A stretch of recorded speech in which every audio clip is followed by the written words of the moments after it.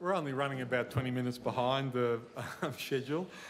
So this is our last session before lunch, and it's my pleasure to introduce two speakers.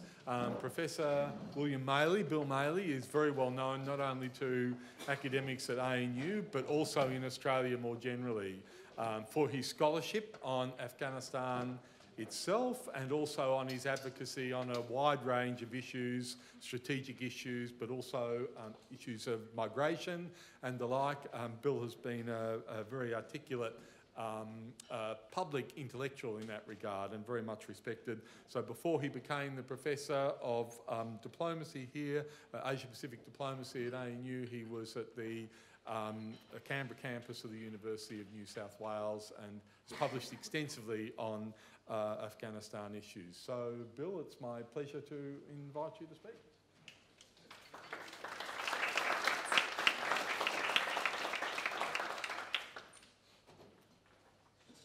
Thanks, Greg. It's a great pleasure to be able to speak at the conference today and also to congratulate Haroro Ingram and the Department of International Relations for their sterling efforts in putting together such a remarkable panel of topics. The session this morning is called The Search for Solutions, but my remarks are more concerned with challenges to the search for solutions. And I wanted to begin with a story which I think illustrates one dimension of these challenges. In 1940, when the Battle of Britain was approaching, a man called Frank Pick, who had been the Chief Executive of London Passenger Transport Board, was appointed Director General of the Ministry of Information. And he was invited to lunch by Winston Churchill, who wanted to size him up. And during the course of the lunch, Mr. Pick stated that he would never countenance any form of propaganda which was not in accordance with the strict truth and his own conscience. Churchill's reply was, "I am indeed flattered and proud to find myself at luncheon with so exceptional a man." And what I think that highlighted was that in the circumstances of existential danger which Britain faced at that particular moment, France having fallen a couple of months earlier, there were greater issues on the Prime Minister's mind than the conscience of the former head of the London Passenger Transport Board and his commitment to strict truth. Nonetheless, there was an element of significance in what Pick had to say, and I'll come back to that later in my remarks. One of the difficulties that states have faced in dealing with terrorist threats is that there are a complex range of problems that those threats create. And one is that terrorism, as far as Western states are concerned, is not an existential threat of the kind that Germany posed in 1940 to Britain. And therefore, some of the techniques that might be justified by reference to an existential threat to the very survival of a country, such as domestic censorship, typically will not be available as at least a public policy when one is talking about trying to deal with threats that terrorist groups might pose, for example, to one's nationals who are travelling abroad. As long as we value the idea of a liberal democracy, there will be some limits to how far one can go in choosing techniques to respond to terrorism. And there, I think there's a lot to be said for the famous observation that Benjamin Franklin once made, that those who seek to sacrifice essential liberties for a little temporary safety deserve neither liberty nor safety. It's also the case that if one engages in propagandistic activity to excess, there can be consequences that are very adverse to one's own interests. That excessive propagandistic activity can boomerang. It can undermine one's authority, it can undermine one's credibility, and it can undermine one's instrumental effectiveness in trying to deal with the threat that terrorist groups throw up. So finding appropriate responses to the kind of propaganda challenges that terrorist groups themselves present is not something which is an easy and straightforward activity. And I now want to elaborate some of the reasons why that might be the case from a communications point of view. States, of course, communicate with audiences in a whole range of different respects. At a very formal level, one finds diplomatic messaging between states using things like the note verbal, which are a form of signalling, which can, of course, come in the form of deeds as well as words. When during the December 1971 Bangladesh crisis, President Nixon sent the USS Enterprise into the Bay of Bengal, this was a signal just as much as a printed statement from the White House would have been, and often deeds speak more loudly than words in international relations. States can also communicate, however, in a rather more subtle way if what they seek to do is reframe the way in which issues are viewed by particular audiences. There's now a lot of literature on the issue of framing and counter-framing, that if one can actually dispose people to see an issue in one way rather than another, it may greatly facilitate the process of trying to deal with the threats that particular groups might pose. And to give you a very crude and simple example of framing, when the Tampa sailed into view in 2001, when Captain Rinnan had picked up refugees from the waters of the Indian Ocean, this was framed by the then Prime Minister in Australia as a security challenge and a challenge to ideas of national sovereignty. It could just as easily have been framed by a different government as an opportunity to be a good international citizen, that being the kind of underpinning vocabulary that the now ANU Chancellor Gareth Evans had put forward when he was Foreign Minister from 1988 to 1996. Politicians all the time are making choices about how they frame particular issues as far as a wider public is concerned, and framing can be undertaken effectively or with considerably less effect than one might wish.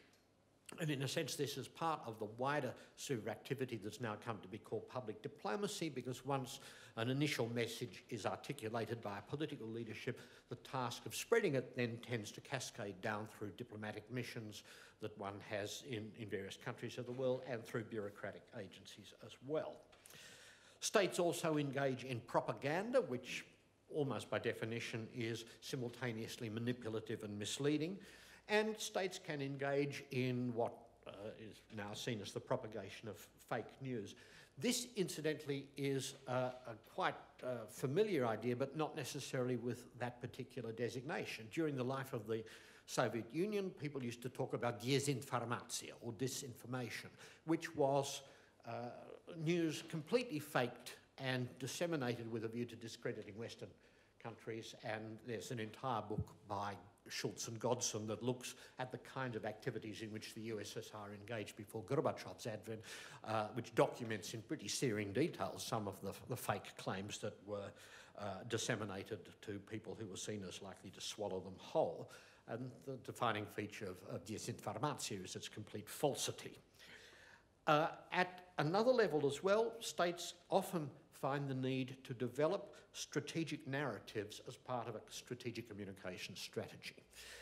And this is particularly the case if states go to war and they see a need to mobilise their own populations in support of an activity which, since it's likely to cost lives amongst one's own military personnel, may need a fairly strong reinforcement in order to justify it to a domestic audience. When it comes to developing effective strategic narratives and effective strategic communications, however, there are a number of problems of message formulation that arise, as well as challenges relating to the nature of the audience to which one might be speaking. One of the problems that many states have encountered is that of coordinating amongst multiple bureaucratic hierarchies with their own objectives. And it's naive to think that this kind of process will either be attempted at all or that it will be carried out with much skill or dexterity. And there's a rather spectacular example, even looking back 15 years, that surfaced in January 2001 when the Australian Minister for Immigration and Multicultural Affairs went on a trip to the Middle East, which was designed to dissuade people who might be tempted to do so from using the services of a people smuggler and getting on a boat to come to Australia. And a really remarkable kit was prepared to be distributed by the minister during his trip. one document issued in the minister's name said, and I quote, "Your children will abandon your traditional way of life in favour of modern Western ways. You will lose control of your children who will rebel and question your authority and your religious beliefs." Now, for people who are fleeing Saddam Hussein or the Taliban, it's a risible suggestion that that kind of thing would have deterred them from coming. But the greater problem was that this material was then translated into Arabic and Persian and printed in a very high-quality brochure with a glossy cover. The only problem was that no one in the minister's department seemed to realise that the Persian and Arabic scripts move in the opposite direction from the English, and so the entire booklet was printed backwards. When one of my PhD students presented this to me, I felt that the minister needed to be saved from himself, so I leaked it to the Australian, and it had to be pulped. But the interesting thing from the point of view of coordination was that the following week I was at the Department of Foreign Affairs and Trade, and they were incandescent about this particular exercise. They had not been in the loop, they had not been consulted, they'd never seen the documentary material, and they realised that it was radically at odds with the image of Australia that they were seeking through their own public diplomacy to promote, which was not a country where people would lose control of their children and things like that. More recently, in another brochure from the same department, a cartoon, about a 20-page cartoon was put out to try to dissuade people of the Hazara ethnic group from leaving Afghanistan to head for Australia. And the last page showed a distressed Hazara sitting on the island of Nauru in fairly miserable circumstances, with a thought bubble above his head showing a group of Afghan dancers whose performance he was tragically missing by being in Nauru rather than being in Afghanistan. The only problem was that the dancers in the image were quite plainly members of the Pashtun Mangal tribe, whom a large number of Hazaras would regard as the enemy, rather like suggesting the Jews would get dewy-eyed because they couldn't take part in the Nuremberg rallies anymore.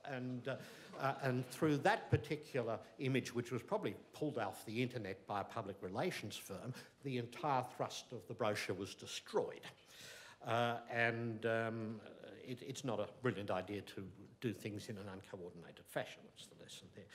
There can also be major problems of message coordination if one is operating in an alliance structure. And this was something which haunted NATO for years within the ISAF deployment in Afghanistan. Now, one problem is obviously what you might call the Trump Twitter phenomenon. If you have a US president who takes to Twitter overnight because he has nothing better to do, then this is inimical to the idea of a coherent messaging strategy in respect of complex situations on the ground. But there's also in a multinational alliance situation the problem of ensuring that messages from one government are not at odds with those that another government is putting out, and also at odds with the message that NATO might be trying to project into the field.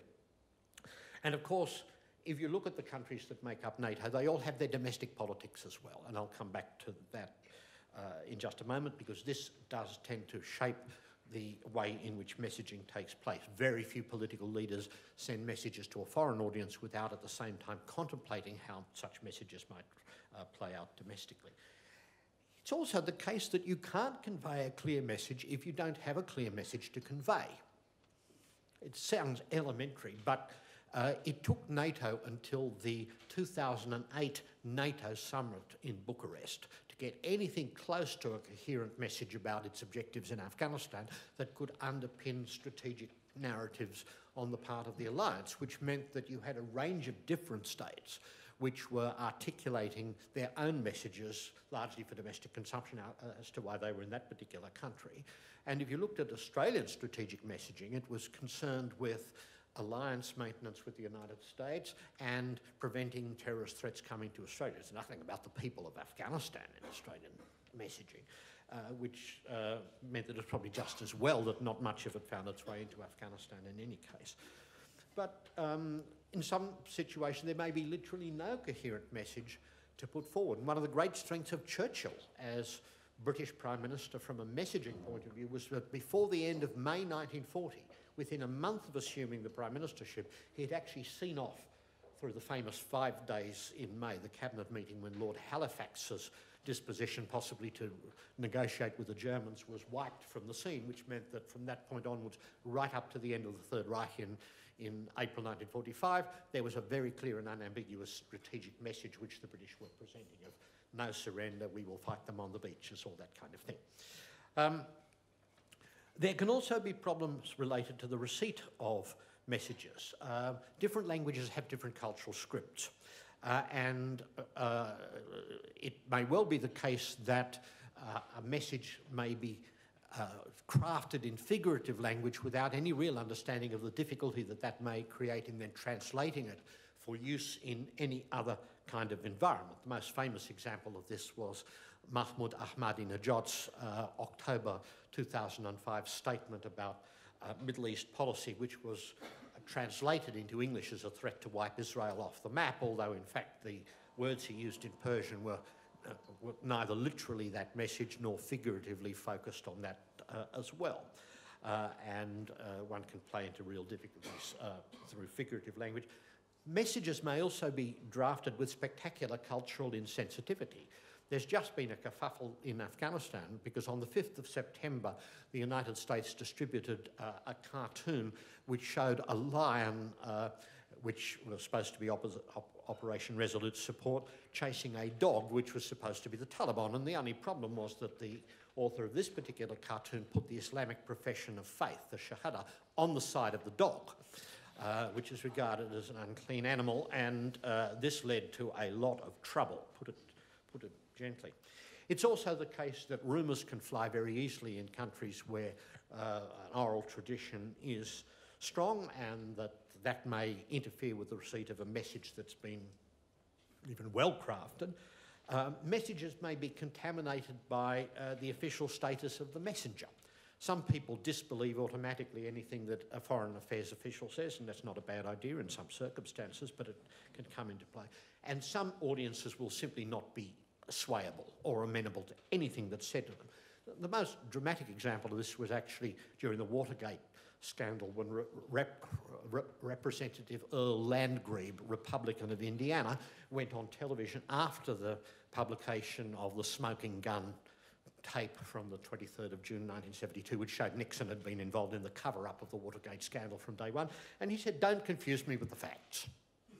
And if you essentially have a "don't confuse me with the facts" mindset, it's going to be very difficult to use strategic communications to turn someone around.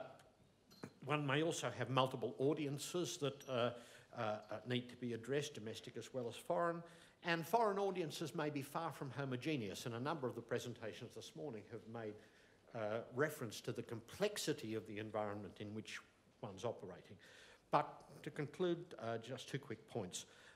One is that even a strategic communication that does not engage in a point-by-point refutation but of terrorist propaganda, but seeks to convey a broader message, may nonetheless be effective by triggering a cascade. Cascades come about when people are positioning themselves in the light of how they think other people are likely to position themselves.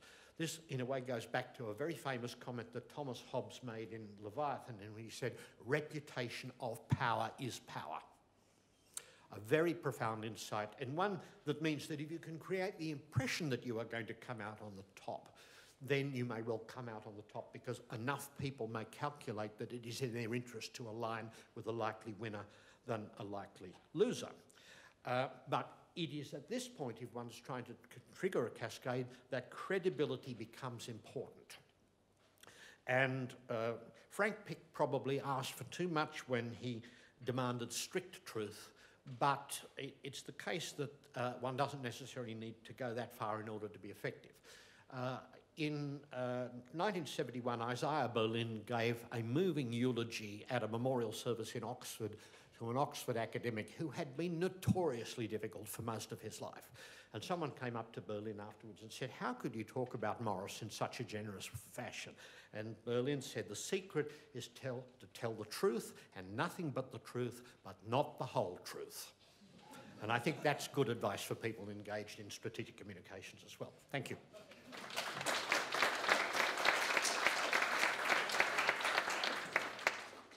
Thank you very much, Bill. There's an error on the program, or an omission on the program. And as you can see, we actually have 3 speakers in this session, not 2. And the third speaker is Luke West, who I'll introduce shortly. But our next speaker is Dr. Alistair Reid. He's the Acting Director of the International Counterterrorism Centre and also a researcher at Leiden University. And prior to that, he was at Utrecht University. So it's a great pleasure, having heard very much about you, Alistair, it's a great pleasure to hear you speak.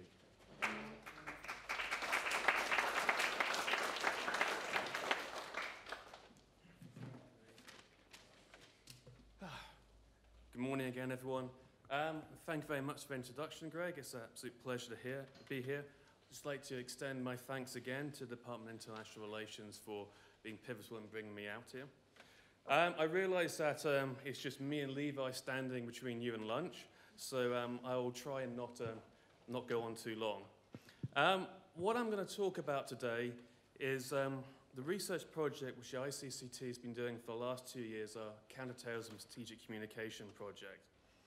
And this all came about when me and Harara Ingram, who spoke earlier, were asked to write a policy brief for policymakers to explain to them everything they needed to know to have a successful counter-narratives campaign to counter ISIS propaganda and essentially defeat terrorism and create world peace, and all of it in 8 pages. And it didn't take us long before we sat down and realised we couldn't write this because there's far too much to put down, but more importantly, the whole idea of counter-narratives is based on so many untested assumptions. And what we decided to do was to go away and start a research project to examine these untested assumptions, but also to go and look at propaganda, tear it apart, and understand what it's trying to do, and to look at not just ISIS propaganda, but propaganda from the far right and other groups, and try to properly understand it to be able to develop successful countermeasures. Now, I'm just going to stick to giving you 3 key points that have come out of our research. The first is that disruption is not enough. The likes of the Internet Referral Unit and Europol have done amazing work in identifying ISIS propaganda and getting it taken down. However, disruption is a very difficult process because you're often spending your time essentially doing whack-a-mole. Take it down one place and it comes up in another place.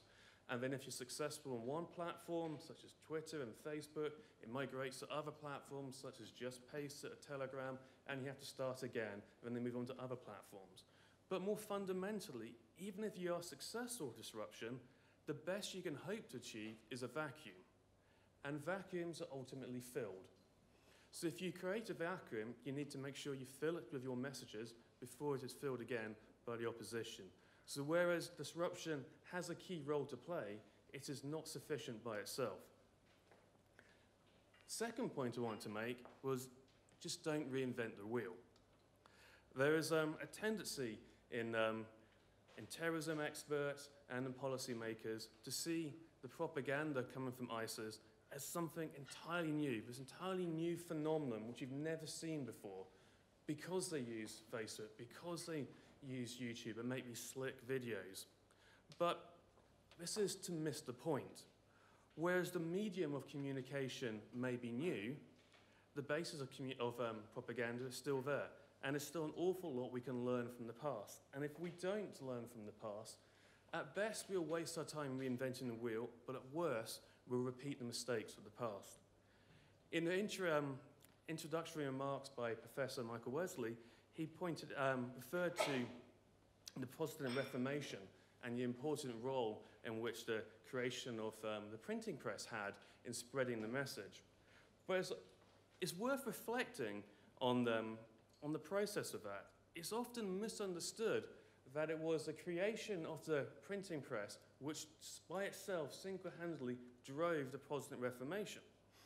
Now, at the time, the vast majority of the population were illiterate. So there's no way that people were converted from Catholicism to Protestant by reading. But the printing press played a crucial role, and that role was in the spread of ideas. It allowed these ideas to be spread far and wide across Europe. But it was then how those ideas were then broadcast to the population through oration and preaching by people preaching in the marketplaces and churches, which then convinced the population of the value of those ideas. And we can draw parallels with current ISIS propaganda. If we just think about it on being online and forget about the offline world, we forget about important parts of the radicalization process. What we've seen across Europe with people being radicalized to travel to fight in Syria and Iraq is that we haven't had individuals, hasn't been an even spread of individuals, one here, one there, which you would expect if people were individually radicalized online. What we've seen is people traveling in groups, which has highlighted the importance of the offline process, in that the messages may have reached them through the online world, but it's how it's interact with discussion in the offline and group dynamics and individual context which has driven the radicalization process. So we need to not just focus on the online. And we can also look back at history and see have we repeatedly made this mistake. Bill referred to World War II, but I can go back to World War I, and at the beginning of World War I, the Allies were not very good at propaganda. And it wasn't until the middle of the war, towards the end of it, that they were able to match the German propaganda and then to become better at it and to play a decisive role in winning that war. But as soon as the war was over, we dismantled all of our information capabilities. When World War II came along, we had to rebuild them, and it wasn't towards the end of the war that we became good at it. Then we dismantled it. When the Cold War happened, we had to rebuild our information apparatus, learn the mistakes again. Then when the Cold War's ended, we dismantled it. And now we're in a situation with the war on terror where we need to rebuild our information systems again and relearn the mistakes of the past. Now, the final point I want to make is about the need for more sophisticated communication campaigns. Now, in recent years, within policy circles, the idea of counter-narratives has become seen as something of a panacea, that counter-narratives will be able to solve the problem with ISIS propaganda and stop radicalization. This silver bullet that, if shot, will solve all our problems. But there are a few fundamental issues with the idea of counter-narratives. They have their place, but only as part of an overarching communication campaign. One of the lessons from the past is that a successful communication campaigns has a balance between offensive and defensive messaging. And campaigns tend to be successful when the balance changes from defensive to offensive messaging. One of the issues of counter-narratives is that they are essentially defensive messaging. And if we focus solely on them, we're always on the defensive. This means that we're essentially just talking about what the opposition want us to talk about. We are allowing ISIS to set the ground on which the communication battle will be debated. But also, there's a fundamental misunderstanding about what a narrative is. When often we're talking about counter-narratives, what we're really talking about is counter-messaging. And we should learn from the opposition. ISIS propaganda is made from dozens of different types of messages, whether it's a density choice, rational choice, offensive, defensive, say, do, get. But they all build together to create a rich tapestry that's reinforcing itself with a central narrative. If we pick out individual messages and then try to rebut them, we fail to understand the strength of ISIS's overall narrative.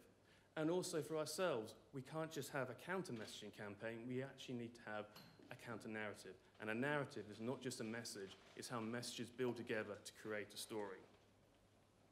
But also, we need to make sure that in our rush to counter ISIS propaganda, we don't fall into traps. ISIS are experts at laying traps to bait journalists. I'm sure we all remember the gruesome video of burning the Jordanian pilot alive. We all remember the final bit of it where the pilot was burnt alive, but there was another 15 minutes before that. And in that 15 minutes, they set out their argument. This was a pilot who'd bombed Syria, and he was responsible for burning alive many innocent women and children, and it was only fair, only reciprocity for him to suffer the same fate and to be burnt alive.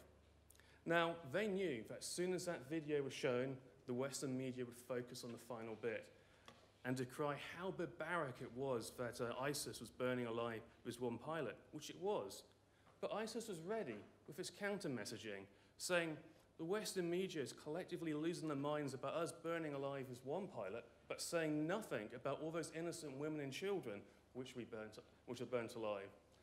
And then they're ready for secondary messaging, releasing a picture allegedly of a Buddhist monk throwing a Rohingya baby into a fire pit. Saying, look, the West said nothing when this happened. Look at their double standards.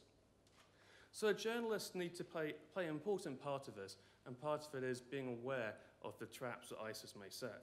But to link this to the current situation with Rohingya, for me the issue is not so much immediately about whether Rohingya refugees may be radicalized and brought into groups like ISIS, but the propaganda power which ISIS will have from exploiting the context. Another point which we need to take on board is targeting. Fundamentals of communications. Often when we've had one counter-narrative, we think that will solve everything. But the message which goes to an individual who's just become curious in ISIS compared to an individual who's about to get on a plane to travel in Syria or Iraq is very different. We need to be clear who we're trying to target and what type of behavior we are trying to influence, and then design our campaigns backwards from that. But also, we can't see our communication strategies, our CV messaging campaigns, as something that is on the side of government. That's something that helps us sell what we do, makes our operations more palatable.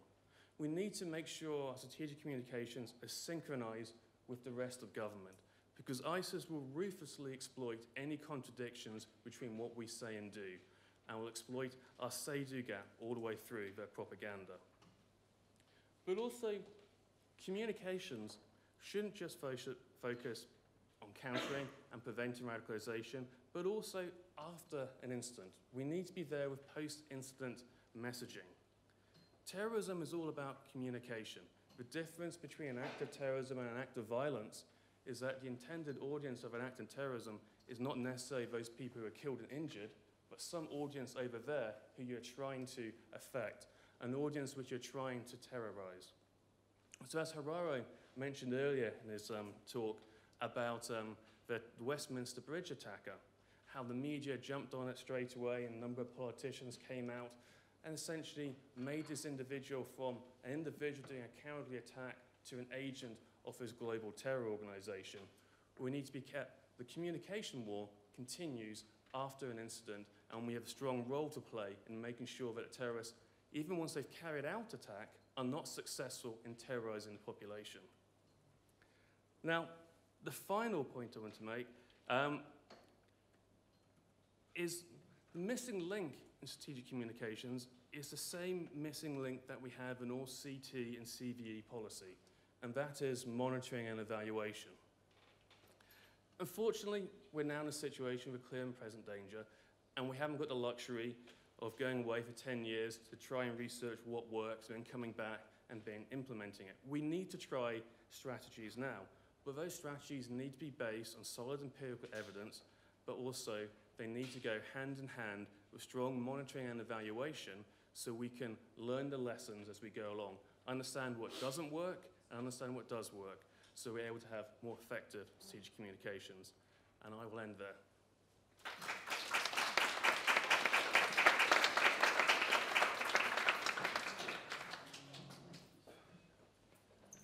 Thank you very much, Alistair. And our final speaker for this pre-lunch session is Luke West, who is a lecturer at Charles University and also, I think, still a PhD student here at ANU, although I'm sure you're just about finished. He's been working on issues of radicalism and terrorism. And Luke, thank you very much. Thank you. Thank you to the college and to the department for having me, even if it was at reasonably late notice and at least after the printing run was sorted out. I think the only way this timing could be worse is if it was Friday and I was standing between you and a beer rather than lunch, so I'll try and keep it reasonably brief. What I'd like to talk about this afternoon is part of what I'm trying to understand and what I'm researching in my PhD, and that's trying to understand how it is that terrorist organisations exert power in the international system. Conventionally, terrorism is understood across the vast majority of the literature. Terrorists, insurgents, all of these types of asymmetric actors, they are weak. And a brief glimpse at the last 16 years fairly clearly demonstrates that, in particular al-Qaeda, have actually exerted an enormous amount of power in the international system. And so my research is trying to grasp what it is and how it is that they undertake this, because they lack most of the basic elements that we use to understand what constitutes power in the international system. And the conceptual framework that I've developed is ultimately about communication, so this is where tying in information was. And we've only got to cast our minds back to some of the headline incidents of the last 16 years, the decision to go to Iraq, the passage of illiberal policies domestically, such as warrantless wiretapping and these types of things, the vast majority of counterterrorism legislation. Things like Guantanamo, the black site prison networks, Abu Ghraib, enhanced interrogation techniques, the willingness of the Australian, British and American governments to remove from the battlefield Anwar al-Awlaki, Junaid Hussain and Neil Prakash, all citizens of those countries. Now, I'm not critiquing necessarily the merits or otherwise of those decisions, any of them, but they are decisions that we would not have made but for the events of 9/11 and the effectiveness and the influence and coercion that al-Qaeda and the broader jihadist current have managed to exert on us. I'm trying to understand what that is. For this to work requires a sustained campaign by a terrorist organisation. A single incident is not sufficient, but the capacity to continue a campaign. And what I'll explain in a second is the conceptual framework that comes to explain this. Picking up a couple of things that Alistair mentioned about terrorism as a communicative act, this is the core bit that we need to understand. Regrettably, this is something that we've known for a long time. In 1982, Alex Schmidt, Alistair's precursor at ICCT, wrote a famous terrorism studies book called Violence as Communication, in which he states terrorism cannot be understood only in terms of violence, it has to be understood primarily in terms of propaganda. Violence and propaganda, however, have much in common. Violence aims at behaviour modification by coercion, propaganda aims at the same by persuasion, and terrorism can be seen as a combination of these two things, of propaganda and violence. And if we go back even further to the anarchists in the late 1800s and the early 1900s who invented the idea of propaganda by deed, they implicitly understood this, and that propaganda by deed is the blueprint for most of the terrorism that's taken place in the 20th and 21st century. So in trying to understand all of this and trying to explain it, I have developed a conceptual model that conceives of an idea called convergent power, which argues that the way that a terrorist organisation exerts power in the international system is that it requires the convergence or synchronisation of three key factors, and that's the innovative application of violence, the incorporation of communicative dynamics into that violence, and the exploitation of emergent technologies. And that when you get these three things working synchronously or converged, that's when you're able to exert substantial amounts of power in the international system, and that the absence of one of those factors will mean that you lack the capacity to exert much power at all. And that what this conceptual framework is built off of is understanding that anarchists and the discovery of dynamite and the proliferation of handguns and the invention of the rotary press, printing press, in the late 1800s underpins their capacity to achieve anything at all. Right? And it's the convergence of those three things and the effective deployment of them together that means that the anarchist terrorists of the late 1800s and early 1900s exerted an enormous amount of power and influence in the international system at the time. We can think of the same thing in regards to the Palestinian Liberation Organisation, the hijacking of planes and the exploitation of television. And that we can think of exactly the same thing in regards to James Foley in an orange jumpsuit being beheaded and having his video distributed on social media. And that is how you force and coerce your adversary to react, and ideally you provoke them into overreaction. This is the entire purpose and idea. And what you ultimately seek to do is to produce newsworthy content, content that demands news coverage, that's embedded with your ideological messaging. Right? So if we keep in mind that the Terrorism Act is communicative, I'm not seeking to kill all of my adversaries. I'm seeking to influence and change the way that they think and behave and the demands that a democratic public places on a government, so that they will in turn institute policies that then create additional division, etc., within society. In understanding this, there's some excellent work by Kidd and Walters, who wrote on the strategic logics of terrorism. They had 5, one of which, the key one for our purposes, is provocation. It's one of the purposes for which a terrorist organisation deploys violence, is to provoke their adversary. And that you can't provoke your adversary unless you get the 3 of those factors working together. Mere violence alone is insufficient.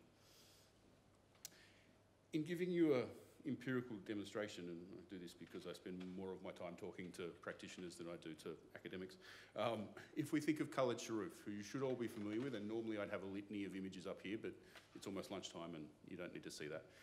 We all remember Khaled Sharif with his son holding the decapitated head of a Syrian soldier Yeah? Now, that was a tweet that Khaled Sharif sent out from Syria. There was no journalist in Syria at that point, right? And from there, it makes its way to the front page of the Australian newspaper the following day. And not just that story, but the whole entire front page of the Australian is all national security stories. It makes the front page of a range of newspapers internationally in the UK and the United States. On top of that, the following morning on breakfast television at 6:19, the screenshot I've got, yeah, from Sunrise, is a picture of him. Yeah? And then another one, the photo that was also on the front page of the Australian with him in his fatigues, with his kids in their fatigues, looking like a soldier, with a quote of him explaining how his actions were justified. And that's when you start to exert influence and coercion. Because as a result of that, it forces the Australian public and the Australian political discourse to discuss Syria, jihad, Islamic State, al-Qaeda, terrorism, etc., etc. It forces us to do this. We'd rather not discuss these issues, and in fact, up until that point, Australian politics and public policy had at least somewhat of a dip in its terrorism focus. Yeah? So from the period when the former Prime Minister Gillard announced the National Security Strategy at the National Security College up here and pronounced that the age of terrorism had diminished, we had started to shift our focus away to other things until we were forced to put it straight back on the front page and focus overwhelmingly on that. And we can think of the same thing in regards to James Foley and his beheading video, right? And that is a particularly sophisticated and refined example. So down to details like orange jumpsuits to clearly communicate and signal not just to us as an external audience, but to sympathisers who take particular umbrage with Guantanamo Bay, which is what that orange jumpsuit is all about. The use of things like choosing to have someone with a thick British accent as the person undertaking the beheading, again, it adds power and weight to the image. Within 48 hours of that video being released on Diaspora, precursor to Telegrams, on an encrypted platform, the US president held a press conference where his tone and his language shifts from referring to ISIS as the JV team, right? So it's basically like a B-grade al-Qaeda, and suddenly he's talking about genocide and the Yazidis and securitizing and militarizing the hell out of what's going on in Syria. And by the end of the year, this is in January 2014, by the end of the year, NATO has joined the coalition against ISIL and military operations in Syria and Iraq are underway. Right? So the capacity to shape and effectively influence and coerce the decision-making processes of the highest levels of government in the West is achieved by the release of a highly polished and effective piece of propaganda. And again, that's not to suggest that we ought not to have gone to Syria, but understanding that we didn't make that decision entirely freely. Yeah? And there's substantial questions about, given the strategic priorities. So someone mentioned earlier today about whether, I think it was Greg, about the utility of us contributing, which is an excellent point, about the utility of us contributing to what's going on in the southern Philippines, of which I agree. Given our strategic priorities in the region, I'm fairly confident that the guys in Marawi against North Korea and that other large country to our north. And this is what it does. It forces, by the assessment that the political apparatus makes of the public's demands in regards to what happens in the face of terrorist acts and terrorist propaganda, assumes that we insist that they do something about this. And there's an awfully large assumption in that.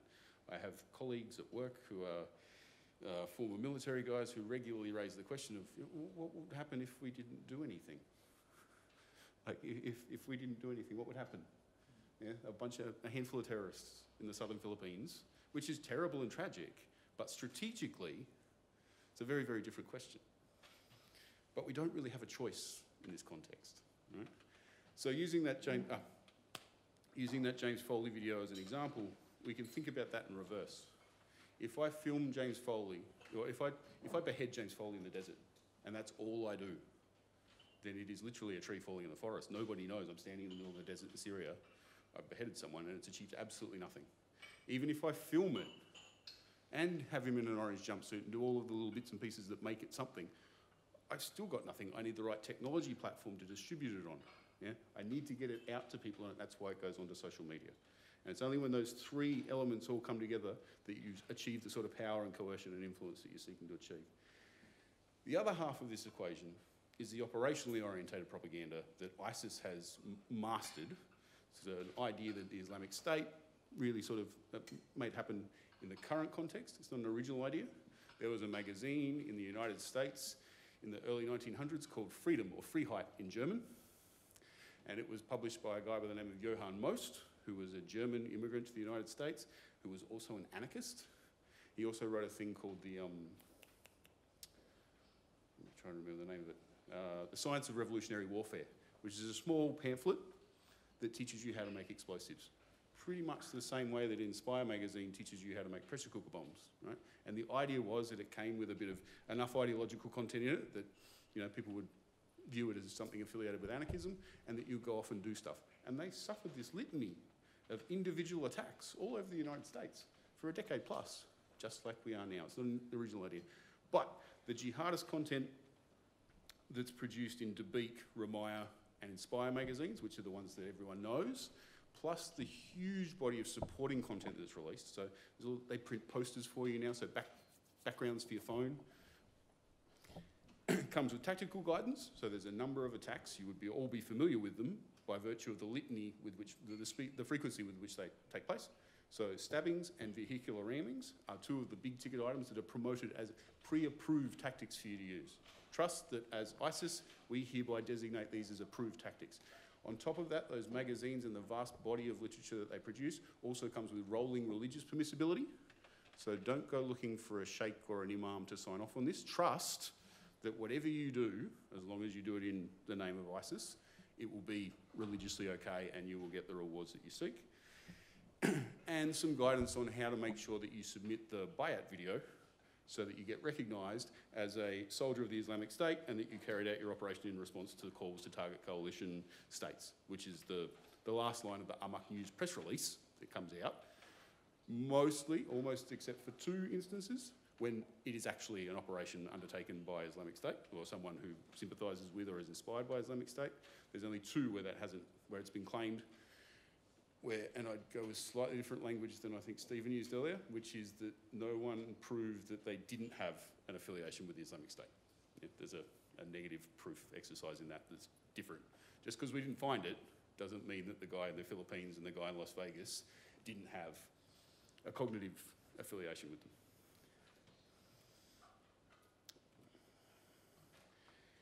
Yeah, cool.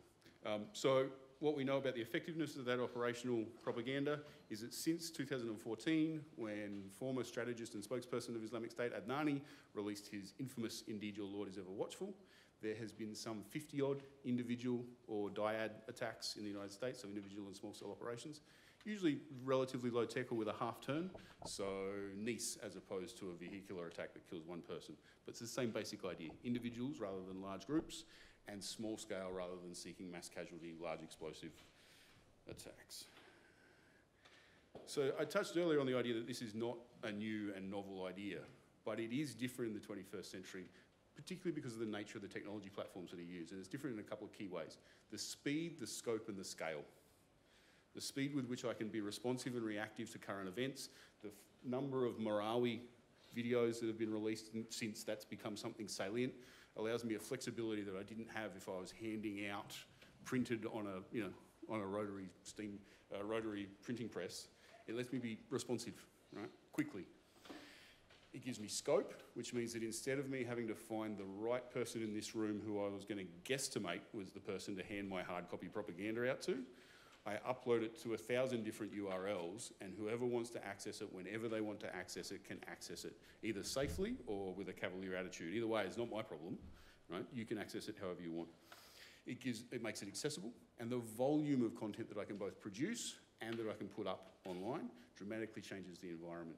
That makes it all accessible because I can be sitting on the train, reading Inspire, listening to a nasheed, and no one will really know, well, not no one, but mostly. It's a platform that provides interactivity as well. So it's not just me accessing static content necessarily, it's me going into my social network, receiving it from people, and then discussing the content, which lifts its salience and it's the way that it resonates. And those of you not familiar with archive.org who research anywhere in this space really should be, because you can do takedowns all you like, but it's always preserved, and that ignores all the guys who download it to their USB and hand around hard copies to their mates. That coupled with the presence of rich media content, of video compared to a static black and white printed typewriter written document, dramatic difference. Yeah? The fact that I can be filming dead kids in Syria or the latest thing that happened in Marawi or whatever it might be, and the visceral nature of that content in the aftermath of airstrikes changes things dramatically. But at its core, they are using fundamental principles that were laid out by anarchist terrorists in the late 1800s and the philosophers and strategists who wrote those ideas down. This is, in and of itself, it is not a novel idea. Bringing it back to some of the CVE measures that we've been talking about today and counter-narratives, there's some reasons why it's exceptionally difficult to counter ISIS's propaganda and their narratives. It's in part because it's a highly refined narrative that, for our purposes at least for 16 years now, has been embedded into our daily lives. 16 years ago on September the 10th, if we'd gone and done a vox pop in Canberra and asked people what Allahu Akbar meant, none of them would have known, the vast majority. Whereas now this is a phrase that people are familiar with, and familiar in a terrible way, in that they don't understand it. They don't understand that for 1.7 billion people on the planet, it's a relatively benign phrase, benignish. But they know that they're scared of it. And that's when your narrative is hitting a point that makes it for us to try and penetrate that. After 16 years, if we cast our minds back to the Sydney siege and the holding up of the not an ISIS flag, and the way in which the media and the broader public and a number of enthusiastic politicians used that to determine that this was a terrorist attack. That kind of narrative environment makes the idea of us trying to craft a message that we can punch through and divert and push people in another direction exceedingly difficult. Coupled with the ongoing decisions that we've made over the last 16 years and our engagement in the Middle East, which doesn't assist that narrative, coupled with the ongoing structural problems that you have in the governance arrangements of the Middle East, means that some of the arguments that underpin the jihadist narrative, but particularly about governance in the Middle East, it's not wrong, right? It's what a first-year politics class should sound like, right? Like the critique of Middle East and Western foreign policy engagement in the Middle East is not incorrect. And so the big challenge is how you take someone who finds this narrative appealing and sit them down and talk with them or message at them, trying to explain that, oh, no, look, actually your take on Western foreign policy in the Middle East over the last however long we want to go back is actually all incorrect when there's merit to his argument. So there's some structural challenges that we confront. That coupled with the fact that if any of you read the amazing interview with French President Macron in Der Spiegel over the weekend, where he waxed lyrical about Hegel and postmodernism and a whole range of fascinating ideas, he gave a reasonably devastating critique of postmodernism and the need for the Western world to rediscover grand narratives. And that one of our biggest challenges in trying to provide a counter-narrative is that counter-narrative needs to be as singular as the narrative that we're countering. And ours is not. Ours is a splintered postmodern idea where we don't actually know what it is. You know, the thing that we're trying to sell you, as opposed to ISIS, it's mine, it's not ours. And that presents an enormous challenge for the Western world. That, coupled with structural problems around bureaucratic, so creative processes, which is what you need to develop a message, doesn't come out of bureaucracies. So anyway, I'm out of time, so lunch. Yeah, thank you.